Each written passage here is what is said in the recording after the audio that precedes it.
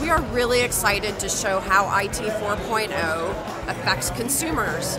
IT 4.0 is a term that Seagate coined to help tell the infrastructure story and how it enables data travel from the endpoints or sensors to the edge to the core to help decision making.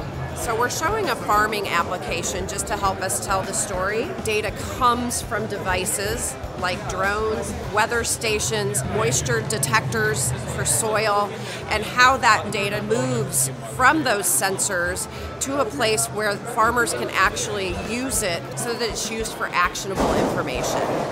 So the vapor chamber signifies what we call a micro-modular data center. It sits on premises. It could sit at the bottom of a cell tower, or it could sit in a manufacturing environment. The idea is that the data is closer to the source that's collecting it, so it can be analyzed and used for decision making.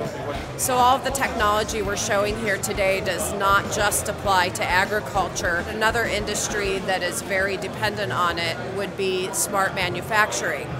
We want to help companies use all this data being collected from these endpoints, and we can do that by providing solutions that are all in one. We partner with companies to make that possible, so it's easy. You pick up this solution, you set it down in your environment, and you don't touch it.